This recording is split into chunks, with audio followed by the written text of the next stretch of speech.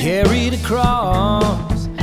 All right, welcome to Nashville Art Makers. My name is Ronnie Chris, and with me today is an extremely talented person in many levels, but in particular, the great musician, artist, producer, whatever else we can figure out about you, Bryan. This is Bryan Clark. Say hi. Hey, everyone. All right. Bryan, really glad to have you here. We got some good news to share with everybody. Obviously, you have a brand new record out. Yes. It's called Southern Intermissions, and it's Bryan Clark and the New Lyceum Players. Looks like this. You'll be able to see this actually on the blog too. Right out of the gate, man, just tell me a little bit about this record. Like, what's going on with this record? Well, I mean, the 10-second elevator pitch is if Elvis Costello made a record with the Allman Brothers. Awesome. Okay. So that's sort of the nuts and bolts of it. Okay. It's a retro-sounding record. We were really interested in trying to do things the old-fashioned way. So when I recorded it here in the studio, I only used ribbon mics. We used vintage gear. We tracked live as a band and kept everything very minimal. Well, on the guitars, only one microphone, one guitar, one amp. So we didn't layer in things like you would normally do in a normal sort of rock production. So we went really back to old school, like the types of records that were made at Sun and Stax and Motown. A lot like, that reminds me, and we had a conversation about this once, but it's sort of similar to the way Marty Stewart's been doing a lot of his records lately, or in particular the one from Studio B. Ghost Train. Great record. That's an awesome record. And this is a great record too. Southern Intermission. One of the things that you notice right out of the gate is, and obviously you throw it in the title, is there is this thread of Southern culture in the record. Can you explain a little bit about that and like what you were going after in terms of hitting that up? We have songs like one of my favorite titles of all time, Alabama, Macedonia, Blackwater, Church of Christ. Yeah, the longest. That's great. Southern Amen. Just things like that. So, give us some touches on that. Well, I think the mission of this album is to sort of prove that Southern culture isn't an oxymoron. Okay. So it's really just showing that there's a lot to Southern culture that's worthwhile to preserve. And it's also reminiscent of where we are as Southerners in general, where I think we scrutinize ourselves a little more because of our past, that we're in a very active state of redefining ourselves. Maybe more so than the heavy populations that are on the coasts. Sure. But as you work your way inward into the country, I think that that idea of who you are and where you came from, and still, embracing everything that's going on that's current, but not giving up your past and the traditions of your past, and keeping what's worthwhile and nurturing those. So that's what this record is really dedicated towards, that mentality. There's one song in here in particular I wanted you to talk about because it's he already knows what song I'm going to say. Transistor Love. Oh, yeah.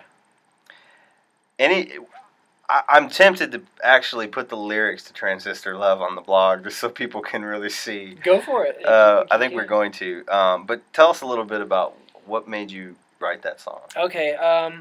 It's a throwback song, much like the early Tin Pan Alley songs like Cole Porter and Rodgers and Hammerstein and Kurt Weill and some of the others. It has that old school flavor to it. It's a swing. But the idea was I was going to write another love song like we always do. You write a love song and you go, how can I make mine different? Yeah. And so I figured, well, maybe one of the best ways to do that was to just use some technology. So at the time I was looking at a lot of old ham radio gear, shortwave. And I basically started to study up on ham radio terms, which there are thousands of these terms that unless you're in this, you have no idea what they're talking about. Yeah. And so I figured, well, what would happen if a radio antenna fell in love with a receiver and vice versa? Like, could they have a love relationship? So that's where I really tried to do it. And I used all ham radio terms, and as far as I know, they're all accurate. Like what you get, they're all in the right place. They all make logical sense it to a Yeah. ham radio guys, and I've had several that have called me like in the past week, 2 weeks or so. Yeah. And they're like, "Man, I'm a big ham radio guy, and this actually, you actually did your homework." And I was like, "Sweet," You're like, awesome. That's exactly what you wanted. Because I would know the first thing about like, I'd be like, forget it. That's great. I love the fact that you have this ability to, take such a, lack of a better word, like an odd direction in terms of what people would ever think of to write a song, but make it, because you're so musical, you can actually fit it in, and it just really works. The other thing that's really important that I think people need to know about this record is not only did you write it, and obviously you're performing it with your band, but you produced this record. I mean, you pretty much did everything for this record. Yeah. What you as a producer, like, what is it that you enjoy about producing, and what is it about you as a producer that you were trying to sort of get across or achieve? Well, I love the whole creative process, not just from the writer's side, from being a songwriter and doing those things, but I also love being able to frame it. And as a producer, I think that you let the artist be the painting on the canvas, and what you do as the producer is find that beautiful frame that really matches how you perceive the painting. And so that's my job, and you got to kind of wear two hats. But I did a lot of pre-production work. My style of producing is much more old school. Like when I track, I don't track with EQ on any instrument. So if I don't get the sound I want, I switch the mic, or I switch the placement, or the performer, or the gear, or something. Yeah, I don't go to an EQ and go, "There's how it needs to sound." And most people reach for that, and I'm just not that way. Probably because I'm not a good enough engineer. Yeah. But honest. But I just don't feel comfortable doing that. I just like to get things as natural as possible and keep things as true to what was coming out. Yeah, almost a classical mentality. Sure. If you record a chamber group, you don't hype it out with EQ, and it's just you find the right room and the right. That's right, and you record it from there, and that's how you work it, and so that's really what's going on. There's the dog. So yeah, you've now reached Piper, the studio dog. Yeah. Our Australian Shepherd is. You belong in this video, Piper. Yeah. I definitely agree with you. I mean, I know your work really well, and I always can sort of hear that and get the sense of that from listening to your recordings, things that you've produced. This is always kind of a fun question and things is. As a producer, though, a lot of times people don't get to ask people this question because they're usually dealing with just artists and things of this nature. As a producer, who are some producers that have influenced you pretty heavily that you really sort of get inspiration from? Wow, there's so many.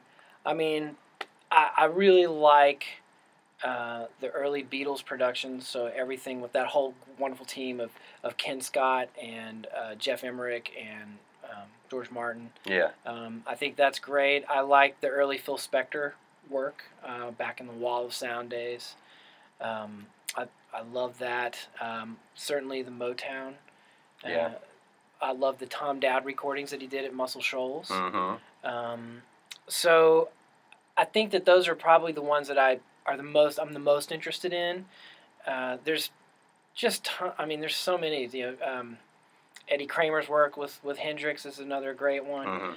God, man. There's definitely a sense that like there's a golden age that sits really well with you, which makes a lot of sense because a lot of great strides were made at that time.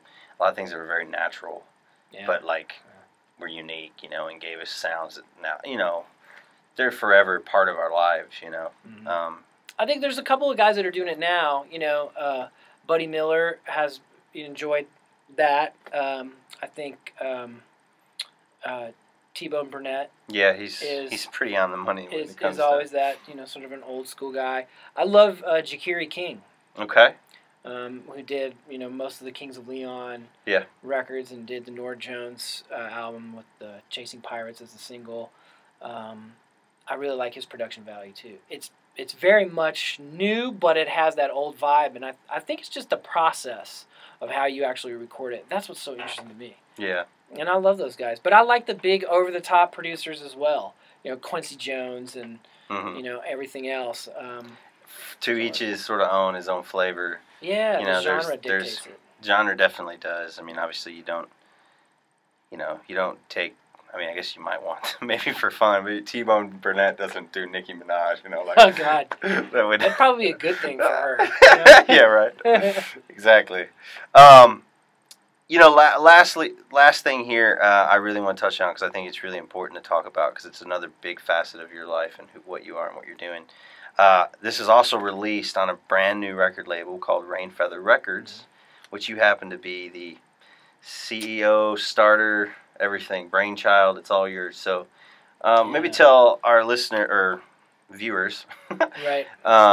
About Rainfeather Records. Like, what is unique about Rainfeather Records? Well, Rainfeather is just sort of a very small label. There's only 3 artists on it, and my band is one of them. It's not genre specific, but the thing that I wanted to do was to try to make the world a better place through the power of music. So when I did the mission statement for the record company, that was the thing that I was most concerned about. So every act that we sign as Rainfeather, it has to lead you to a more centered lifestyle, preferably something spiritual, whatever that is. There's no faith requirement in the sense of whether you're Christian or Buddhist or if you're Jewish or whatever. I mean, it doesn't matter. But the idea is that people that practice some type of spiritual based existence, I think, are better people, and it's just and not in the sense of value, but they're better in the sense of their quality of lives that they lead. They lead a better quality of life. And so this music is really geared towards trying to help people find that. So we don't do alcohol, tobacco, and firearms for sponsors. So we don't do Bud Light Presents. I want Gatorade, or I want Whole Foods. I want Chick-fil-A. I want something that's more wholesome. Yeah. Not because I think there's anything wrong with people drinking Bud Light. It's just we get a lot of that. There's plenty of it. Yeah. So it's just more of a balance. Yeah. Maybe it's because I was born in the 70s and I'm a Libra and I just need to balance things. You better balance it. You gotta balance it, man. But where's my mood ring? But I really am into that. I was just like, just give us a balance on it. Give people a better choice, because I think if you let people know that there's a better choice out there, in the sense that they have a broader sense and something that could be more rewarding, they'll choose it. Awesome. Well, Bryan, thank you so much for sitting down with us. Yeah. Everybody who watches our videos here are going to get a chance to check it out, and also hopefully we'll be able to get that video up there. And one thing that might be kind of cool, I don't know if the viewers are interested in it, but there's a documentary that I made on the making of the record, and you can, if you go to the Rainfeather website, you can actually watch all 3 parts. That's rainfeatherrecords.com. Yeah. Okay. And it's out there, but if you really want to get behind the scenes and see the band and see us performing it and how we mixed it and the gear that we used and the guitars that it's a real geek fest, but there's also this really cool little insert here that has some of the the making of shots. Yeah. So anyway, I throw it out there. Well, thanks again for sitting down, and it's a pleasure as always. I know you more than just as a musician, but it's always a pleasure to see the work that you do, and I'm very proud to be able to bring it to my audience, and we'll just watch where it goes from here, man. We'll be rooting for your record. Thanks, man. Appreciate it. You got it. All right. We'll see you. On the highway of musical production, you're the little smart car, right? We're the smart car. We're the Volts. You're not the semi. We're the Prius. We're the Prius of the musical world. I keep wanting to get a V8 in there, but yeah, it just doesn't fit in the trunk. That's right. It's like, come on, man. I hope if the label gets big enough, we'll be like the Suburban. Yeah. But it'll be electric vehicle. Electric. A V12. Or at least biodiesel, maybe. It's something. But it'll still be honking big, man. Yeah. You can take the family out in it.